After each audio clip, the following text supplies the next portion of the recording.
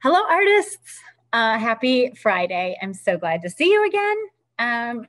Today, we are doing a really awesome drawing. We've been doing all of this sort of dimensional stuff, right? And it's always with a ruler and it's always really angular. And we've had a couple really difficult drawings. So I wanted to give you a fun one. This is I call this hole in the paper, but it's actually best kind of viewed. Let me see if I can do it. It's kind of best if you view it on an angle and maybe like this. It's best if you view it on an angle and without being able to see that there really isn't a hole in the paper. So, so this is a kind of a good way to, like, me peeking over even might kind of ruin it. I bet if you, I don't know, I'm trying to get a really good view. I don't know that I'm going to get one. Oh, well. Maybe that's better. Anyway, as you can see, it's clearly a hole in the paper, which it isn't, but it's an illusion. That makes it really fun. I'm sorry. If you tend to be distracted, that's Sam Surprise. And Sam Surprise is going to be here for the rest of the week, so I'm not erasing him. Sorry. He ended up becoming a character in a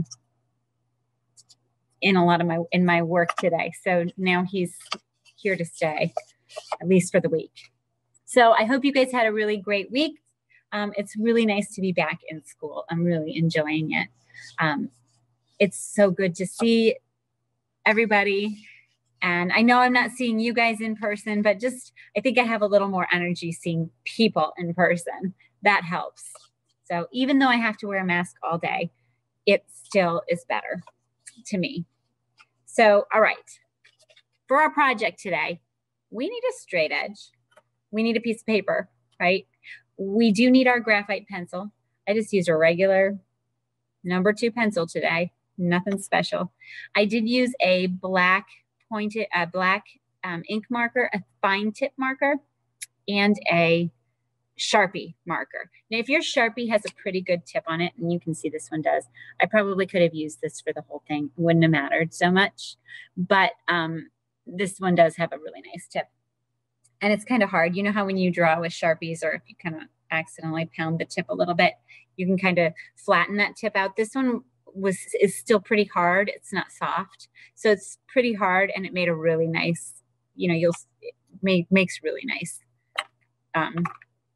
lines. You'll see when we get into the project, but I could probably use this for the whole thing, especially if I didn't have another one. But the fine line does make a little bit of a difference. So I'm just letting you know what I used. If I really wanted to do this drawing and I didn't have the fine tip marker or the Sharpie, I'd use whatever I had and try and make it work. So just discovering, even if it doesn't work out, discovery is a lot of art. A lot of art is just try and step out. So what is art? What are our norms? We anticipate our mistakes.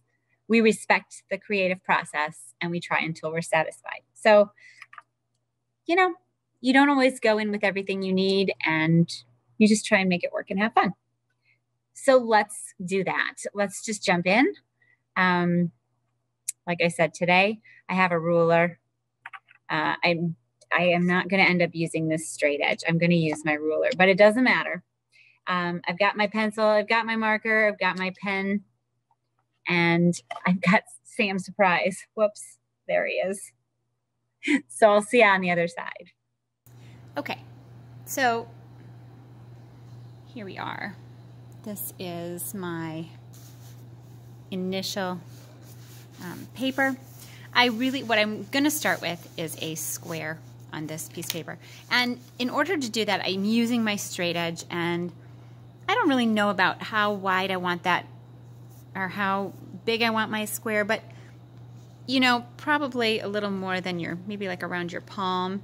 And I don't know, since I'm not using a piece of paper for a straight edge, I am just going to mark right on my ruler about where I want to go. So I'm just assuming that I'm going to go about this far. That's about right for me. And I don't have to mark it on any specific numbers, but I just am making a mark. And I would do the same if I was doing it with paper. Now, to make it the most square I can, I'm going to try and find something that's really square to guide me. Well, what's really square? Well, this paper has a really nice right angle right here, and on this side, and on the bottom, right on all 4 angles. So I can always follow this edge right here of the paper to give me a pretty good guide. I'm not going to be perfect, of course, but I'm really not aiming for perfection. I try never to aim for perfection, actually. So I'm going to just draw this first line. Okay, I'm going to rotate my paper, and I'm going to draw the same line from my measurements. I'm going to line, this is where I drew my little line on my straight edge. So I'm going to draw it here. I'm going to try to line it up so that the distance between my ruler and the top of the paper is about the same all the way across. And I can kind of even just feel it with my finger. I put my finger up there and I just feel it. And that is helpful. Is it perfect? Again, no. Thank you. And I can even actually see that's not totally perfect. No problem. I'm going to draw the same length line again. And I'm going to sort of try to, I can feel this one is actually a little off. So I'm going to try and adjust it and then just draw my line one more time. And now I don't need, I'm not going to use my measurements for this last one because depending on how crooked my other 2 lines or my other 3 lines were if, and how much they don't match up, this one won't. Actually, this one does. This is, I just did a trial run before this and my other one was really bad. So maybe the second one you draw would be much better. In my case, it is. My first one was pretty wonky. It was pretty far off. No big deal. It does not have to be perfectly square. Okay. So now I'm going to draw a line connecting both corners. Okay. So I'm going to connect both corners. And now here's the really easy part. The easy part is that we're going to start drawing lines that are matching this outside and this outside line. So these 2 right here, this one and this one. I'm going to match those lines. So I'm going to draw one and I'm going to match it up to this one to make sure it's as parallel as I can make it. So it's not totally parallel, but you know, it's pretty darn good. How's that? That's nice. And then I'm going to match this corner up, right, and draw another line. So I'm going to make sure that it's, like I don't want to draw it wonky like that, right? I don't want it to go way out there. That looks pretty good. And does it connect to this one? Well, I put my pencil here. Remember how we draw with our ruler. Put the pencil there. Arrange the whole line so that it looks pretty straight. And then just gently draw it. Okay? And then since I'm here, I'm not even going to turn my paper. I'm going to draw the next line with my straight edge. I'm just going to mark about where I want it. I'm going to draw it straight in. Then I can turn my paper and draw this one. Put my pencil right on the pen. Match it up to this one and draw down. Okay? Since I'm here, I don't need to like move anywhere. I don't need to move my paper. I can just draw this line, match it up to this one, right? Now I can turn my paper, put my pencil at the corner where it meets, and draw this line. Put my pencil on, straighten that line as much as I can, draw it to the corner, put my pencil back here. Oops, it actually helps to have the ruler on this side so that I can match up to all of these lines. Right, if I put it on this side, I just can't see it at all.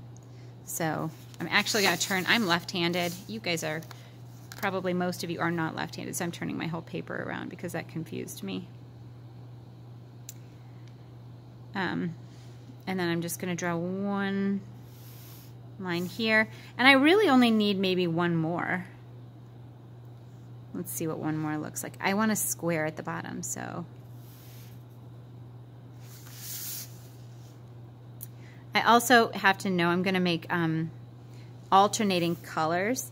So this is going to tell me if this is black, this would be white, black, white, black, white. I don't want to end on a white over here. So I'm going to put one more set of lines, and that will be my black square, because then I can start with a black and end on a black. That means I'll have an uneven number. 1, 2, 3, 4, 5. That's 6. I need 6 and then 7. So my inside square will be black, and that will be the 7th. So I need one more set of lines, and I'll be done. Okay, so here we go. We have our square with this is a stripe 1, stripe 2, stripe 3, stripe 4, stripe 5, stripe 6, and then 7 is the square. Okay, and this is perfect. This is exactly what I need. Now, I'm going to draw. I want to take a thin pen.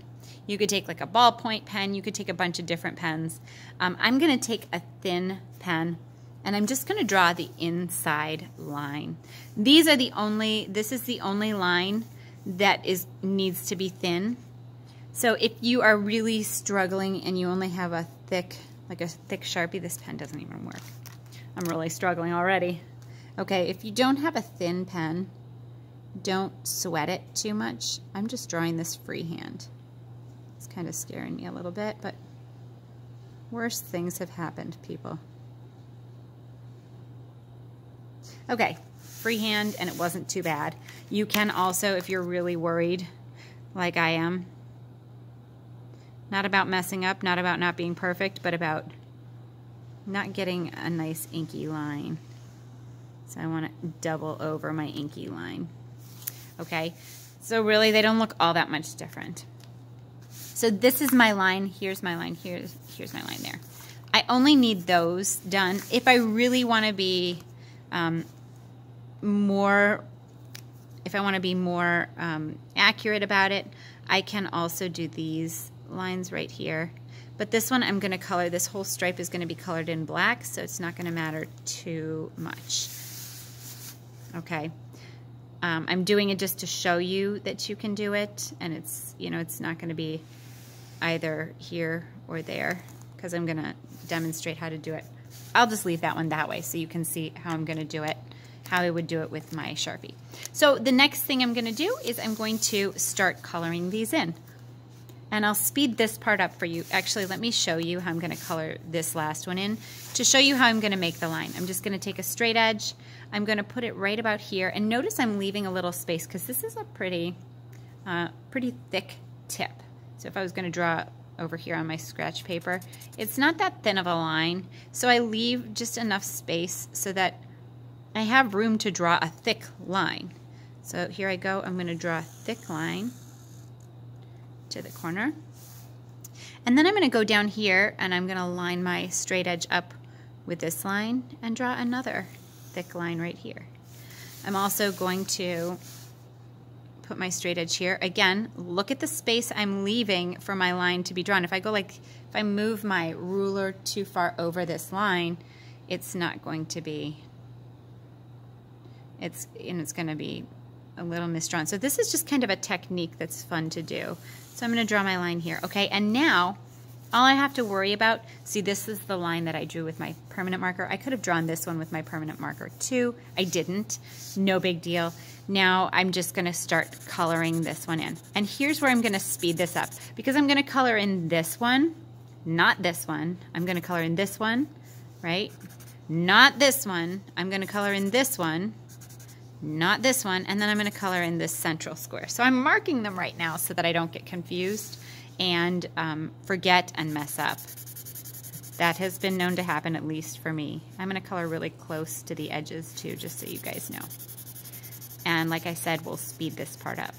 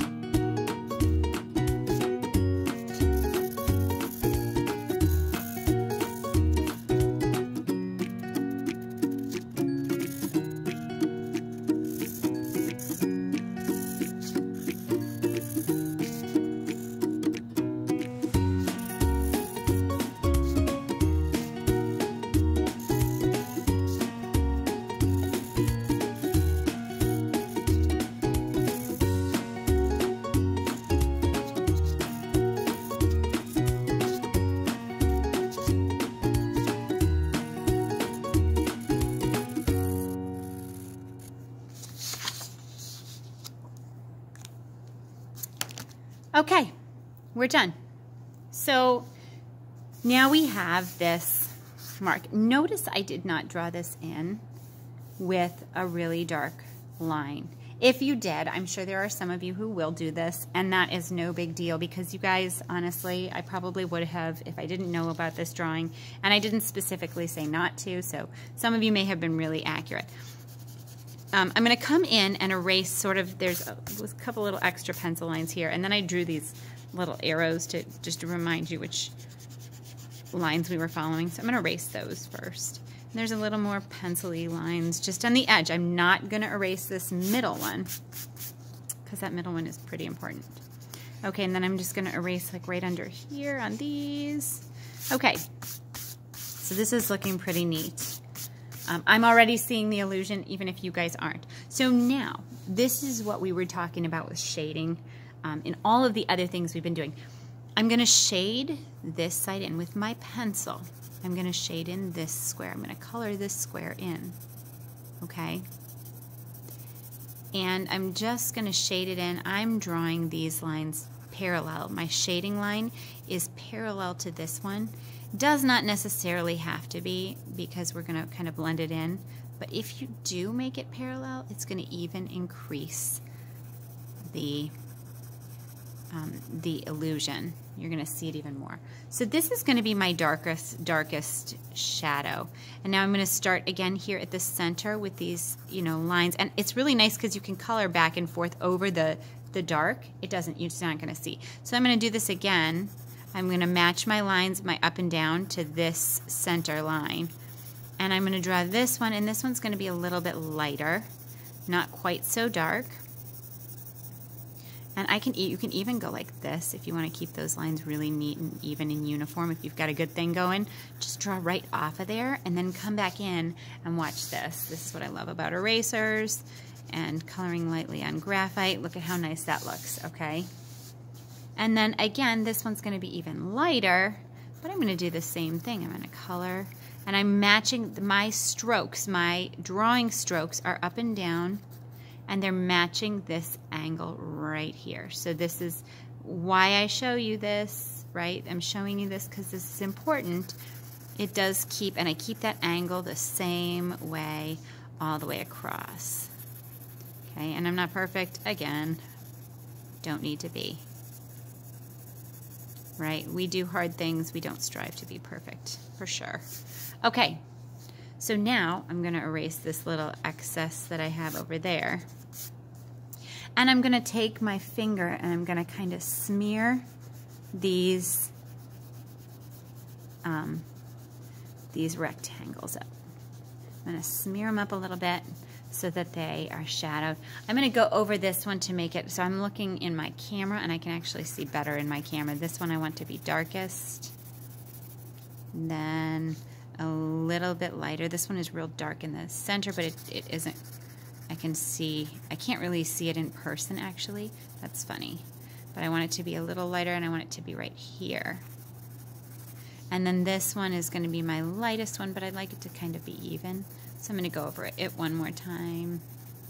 And then again, maybe I'll go in with my finger and just kind of smear it a little bit. And so now we're actually done. And I'm going to show you, this is an illusion. This is our illusory drawing. It's an illusion. When you look at this, you can see that this is a hole. This is the bottom of my hole cut in the paper, and it looks like it's going down. You see it? Then it helps if you turn it a different way, maybe. Now it looks like the hole's going back. Now it looks this way. And there you go. Very simple.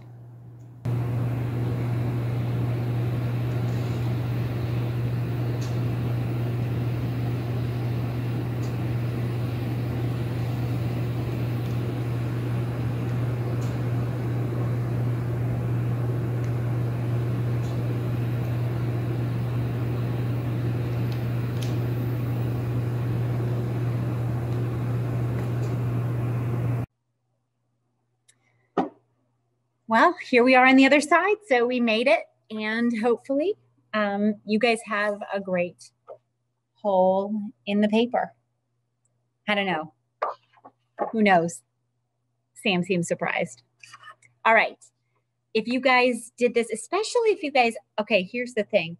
If you guys did this and you did not have the correct materials, so you used different materials, please let me know, because I'd really actually love to see this. One of the things that I think makes this more successful is the difference between the really deep dark of the black Sharpie marker and then the sort of light shadowy gray of the pencil. This is one of those times where I think that materials can make the difference here. So if you use it and you didn't have those materials, let me know. I'm really excited to kind of see how that turned out. If you did have the materials, I still want to see it. These kind of look so cool. And I hope you guys have fun, I don't know, leaving that hole somewhere on the floor or something. I don't know. Maybe enjoy it. However, again, send your stuff here. And I will see you next Friday. Have an awesome weekend. Have a great week in school. And I'll see you then. Take care. Bye.